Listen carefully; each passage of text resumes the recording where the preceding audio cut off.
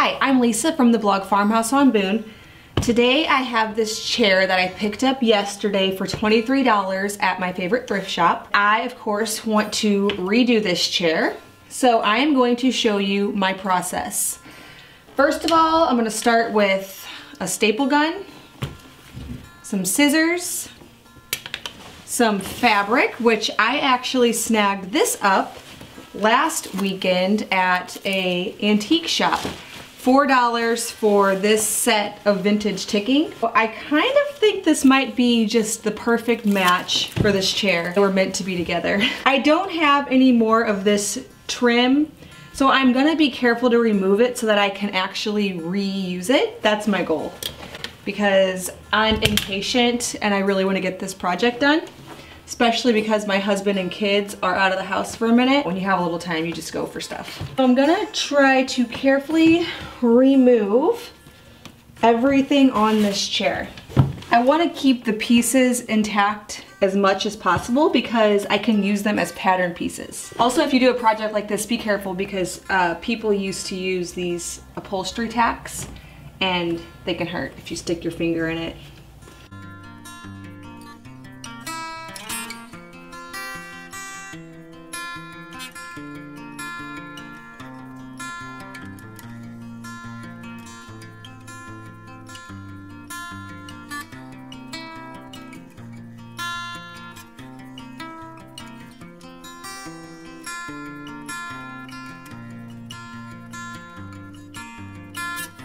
You know what you need is pliers for this. I got this all off, and now I'm going to use my pieces that I got off as pattern pieces. And I was sort of thinking before I took this off that these were all gonna be extra long and folded over to hide in the raw edge. And I realize now that they just cut a piece this size and then use this to hide the raw edge. So that's exciting. That'll just be super easy to do. And then I'm gonna do the same thing using the seat cushion piece as a pattern to make another one. And the only place they folded it over to hide the raw edge was around these arms. So I'm gonna take that into consideration. But other than that, my trim is gonna cover up all that right here. So I don't have to worry about folding it over. I'm simply gonna cut these pieces, staple them on, and then I'm gonna hot glue back on the trim. You can see this is kind of old and worn. Ordinarily you'd use batting. Again, I'm slightly impatient and want to finish this project today without worrying about what I have and don't have. So I'm gonna kind of layer up some fleece that I have from the basement. I might even put a little stuffing on before the layer of fleece. So I'm just using what I have. And I'm gonna just try to add a little bit of comfort to this chair. Here, I'm gonna do that first. I'm gonna add that, because there was almost like a little hole there in the center. So that's probably right there would use a piece.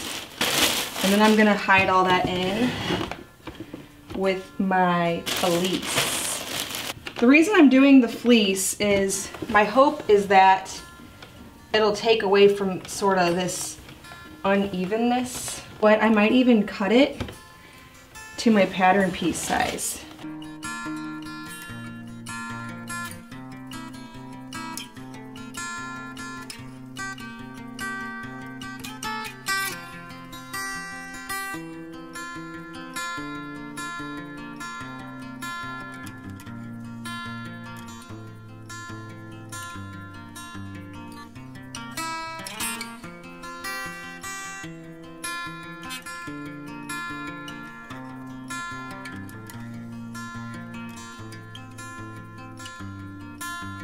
I'm gonna take a little bit of this out. I'm afraid it's too high.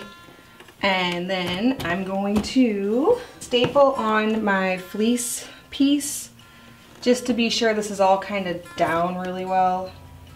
I'm gonna staple it higher than I plan to staple my actual fabric.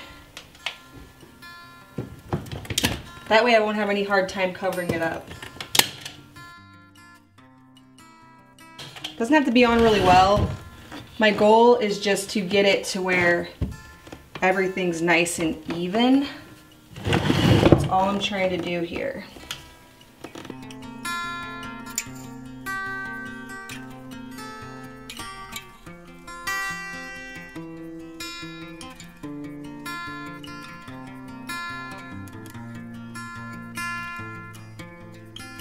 Since it's stretchy, I'm gonna pull it pretty tight because I want this to be even. And then I'm probably gonna leave one spot open and reach my hand in and just smooth it all out underneath this. And then I'll be ready to put on my fabric. Okay, so here's the nice white fleece chair, nice and even. I've made it tight so that I can start putting on the fabric. So what I want to do first is sort of find the middle point of the chair and then the middle point of this pattern piece so that I don't run into any surprises whenever I go to try, if I start stapling it and then I get to this end and realize, uh-oh, I put too much on that side. That's not what I want to happen. So I'm going to find the center of this chair, which I'm going to estimate because I'm lazy like that. If you're more of a particular person, I might recommend you actually measuring it. And I'm going to start right here in front and then work my way around from there.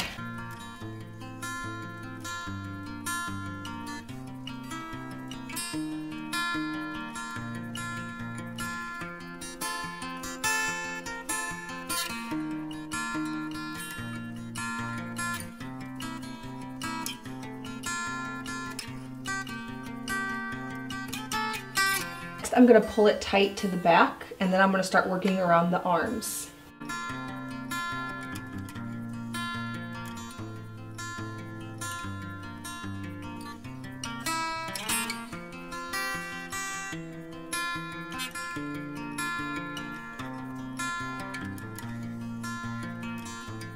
For the arm pieces, I'm going to take a cue from the original chair and just pay attention to where they cut to fold these edges in.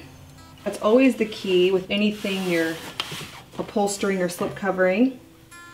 You want to look at the original piece, it's the same thing I do with my wingback chairs, and see where the original piping is, where the original seams are, and you just want to mimic that. Looks to me, I'm going to come around the rest of the way just to see where this hits.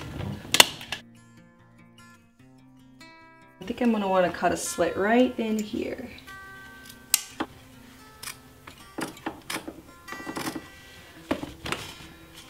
I don't want to cut too much, so I'm being very careful,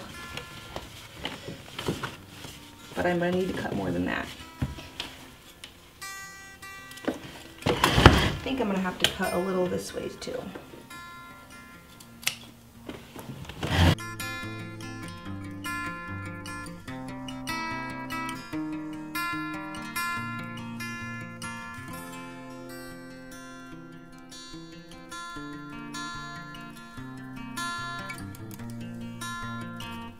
Now, they have it tucked over, and this is gonna work, but I think I might need to still take out just a little bit more of the bulk right here.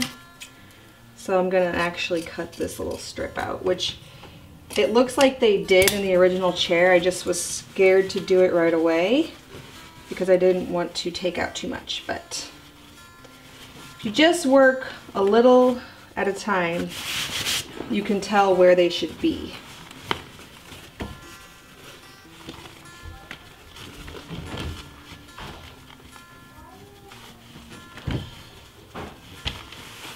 So here we go.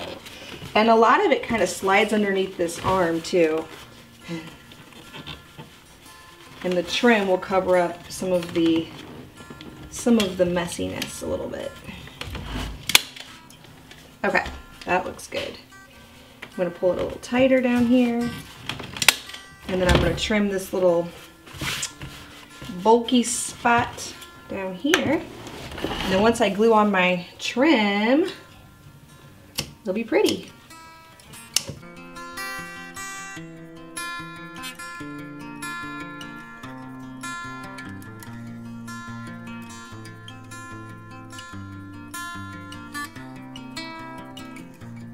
Okay, I'm going to repeat the same process on this side and this arm.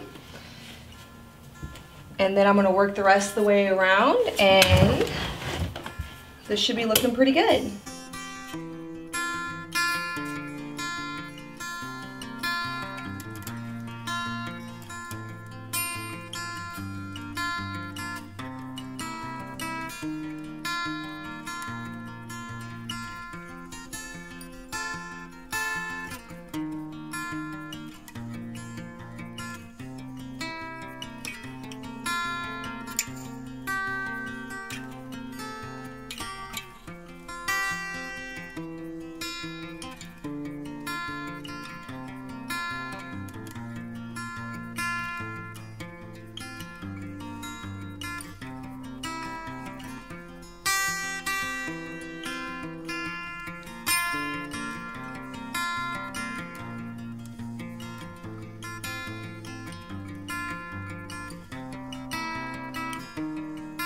And now comes the definite funnest part of all of this. Most fun would be a better word. And that's putting on the trim. Now the reason I say it's the most fun is it only requires a glue gun, and it gives you a lot of satisfaction because you see all of these stringy things and that doesn't look very good. Well, that's instantly gonna no longer be a problem when I simply hot glue on this trim. So I'm gonna do that all the way around.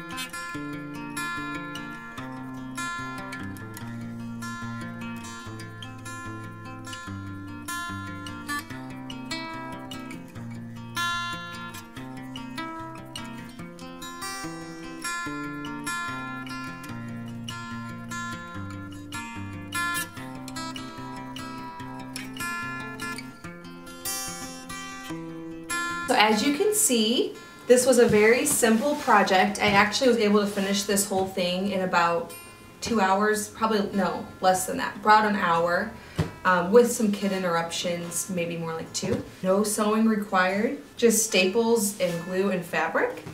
And the chair is looking quite nice and more to my taste and style. Definitely a project you should try if you see a chair like this that's in good condition, nice and sturdy, at your local thrift shop with some pretty lines and, you know, antiques shaped like this. Pick it up and try this out for yourself, especially if it's cheap. Where could you go wrong with that? I hope to be on here soon doing a slipcover video. Those are a lot more involved, so obviously I'm procrastinating on that quite a bit more than this, which took me an hour, and I got this chair yesterday and finished it up today. So these are the kind of projects I actually really enjoy doing. Slipcovers I think are beautiful and I love them, but they take some more time, and you know, I have to get on that. So thank you so much for watching and stopping by the farmhouse. Please subscribe to my channel for more food from scratch, natural living in a handmade home.